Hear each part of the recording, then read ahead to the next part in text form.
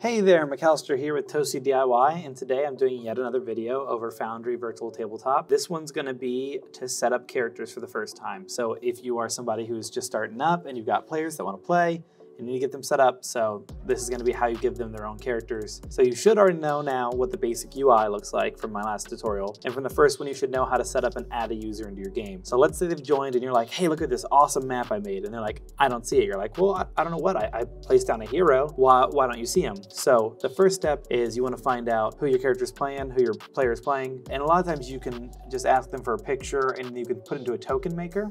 So I'm gonna load up the token maker I like to use. You can just look up Token Maker 5e. The best thing about this is that you can go to Google Images while using this. And here's the best thing, that's the rogue, cool. I just need a rogue picture for now and I can hit download. And boom, I've got a token now, I can do that. So let's go ahead and say they're playing this Goblin Rogue. We're gonna go ahead and create actor, set it to be, let's call him Gizmo, and create a new actor. This is under the actor panel right here. So now what we're gonna wanna do is set them up here with prototype token. If they come in here and edit it themselves, they can get it to set up. But if I were to say, drag Gizmo out here and then put in an hour of work, I'm not editing Gizmo over here. So if I have to drag him to a new map, it's gonna be a different Gizmo. This token is map constant. On whatever map it's on, that's what it'll be. So if he's 5 HP here, this one over here will not be 5 HP. This one will be full health. So you need to make sure the one you're working on is not the one on the map, but the one inside of the actor panel. So right-clicking it, you can configure ownership and you should set your player to be the owner of this. This way they can come in here and change it now. When they join, they can now control Gizmo. Let's set Gizmo up. We want to prototype his token, go to appearance and import your picture, update token. Now you notice this hasn't changed, but should I drag him out? There he is. So if you want the preview to have him on there, you need to click and add the token one to here as well. Now, personal recommendation, you should create a folder and call it heroes and drag your guy in.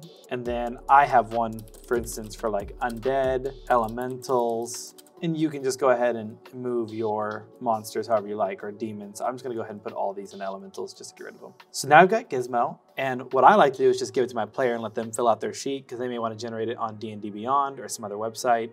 However they want to do it, up to them. But the important thing is the inventory and what they're going to have on them. Now, I like to do this. It's really easy, and it's built into the system. If you download the 5e system, you can go to compendium packs and you can import these compendiums. So let's say he's gonna have Arcane Trickster. We can import all the content of the spells, all the content of racial features, import all content. Now Goblin might be a little bit different, so we have to talk about that. On all items, import all content. So now under the items tab, we have all these spells that are in the SRD. So if they're not in the SRD, you will have to make your own thing, but I can show you the basics of that. So let's load Gizmo up and let's make sure that he always spawns with his sword. So if I go to items here, let's say he wants to have a rapier. Cool, we can add it into his inventory and boom. Now whenever he wants to roll it, you can literally click on that dice, it'll pop up in the chat log and he can attack. So that's how you can add items in. If they need spells, you have the spell book, same thing. You go to items, let's say he has acid arrow, awesome, we'll drag that in and now it'll say second level spell and all this. If you need to customize this spell because it doesn't exist, my recommendation is find the closest spell to it. So if it's fireball, a similar spell would be shatter. Okay, cool, so we have shatter and now I can go into details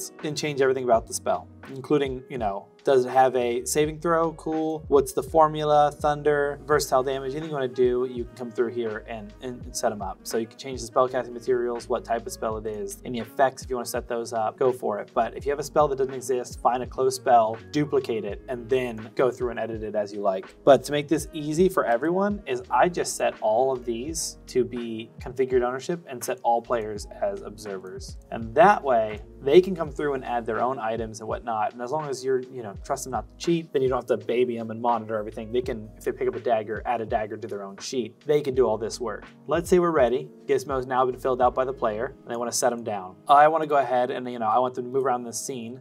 And this scene has special sightlines set up so they can't just see everything. Because if you go to it, right-clicking the scene, we can see that under lighting, token vision is enabled. And so you invite your player to this scene and they're like, I can't see anything, I can't see anything. It's because Gizmo under here does not have token vision, which is done under prototype token. So here we have Gizmo. I like when their name is hovered. They get hovered by anyone, players can see other players. So I'm gonna turn that on. And then under appearance, we like them to be one grid, cool. And then vision, well, let's go ahead and make sure that vision's enabled. Well, how far can they see? Goblins, I'm sure, have dark vision, so we'll do 60 feet. And then I like them personally in my game to only be able to see 180 degrees around, or actually give them 190 so they have a little bit of peripheral. And I hit update. And now If I place Gizmo, you'll notice nothing happened. It's because this Gizmo was made before I prototyped that token. So he exists as a constant on this map only. I need to delete this Gizmo or place a new one. So place a new Gizmo and now watch him. He gets to see the world. I can move Gizmo around as a player by just dragging him, and he'll remember what he's seen. You'll see that he's seen this area over here, but now I don't see the other Gizmo. If I want to rotate him, I can hold shift and use my mouse wheel and look around. And this way I could possibly have this one sneak up on him as I'm doing this, and then he turns around, another Gizmo. If players want to open doors, fun fact, they can open them from anywhere. They do not have to be able to do anything but see them. So if you don't want a player opening a door from this far away, I recommend you right-click them and lock them until they arrive at the door, and then unlock it and warn them that if they open the door, combat will start. That way they don't, accidentally cheat. But as of right now, Gizmo would be a functional character if you want to add him in a game. You can always right-click and go to his settings and change things. If, for instance, he casts light on himself because he wants to have it, foot dim and 30-foot bright in all directions, and now he's casting light in all directions.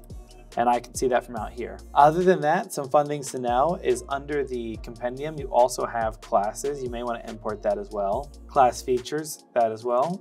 And this way they can go through and add in all their stuff they need. So if they need to have under their features, let's say Song of Rest for bards, you can drag that right in. And now they know they have it and can ping it for the team so they all know and everyone can roll for their own healing. It just makes it a lot easier. If they want to say they're a paladin, then they can go ahead and drag that in. And it'll be like, oh, you want to be a level 1 paladin? Next. Hey, you get these 2 things, and you say, yep, give it to them. And it's built in. When they want to level up, they could be a level 1, and now they can take the average, or they can just hit next. They get a fighting style, so I'm going to go ahead and complete. So fighting style, I can pick any of these. I'm going to go ahead and pick dueling. So that's the basics of it. It's pretty easy. I recommend you teach your players how to set this stuff up, because if you're playing a more dungeon intensive game like these would typically ask for, because you have all the tools to make cool dungeons, I do recommend you teach your players how to do this stuff on their own. That way you're not stuck leveling them up every time, giving them new things. You learn a lot by delving into these menus, but the best way I think to start is do not try to just make your own. Go ahead and copy one they have and then edit it to fit what you need. Especially if you're having issues with armor class. I had this issue, this is kind of a bonus tip. Go in here and you can see it has this thing right here, like attributes, armor plus AC plus dex. If it's giving you an issue and it's not working, like you want to be able to be a warforged and that's not built in, go ahead and do a custom formula, paste this in, and then add a +1 for being warforged.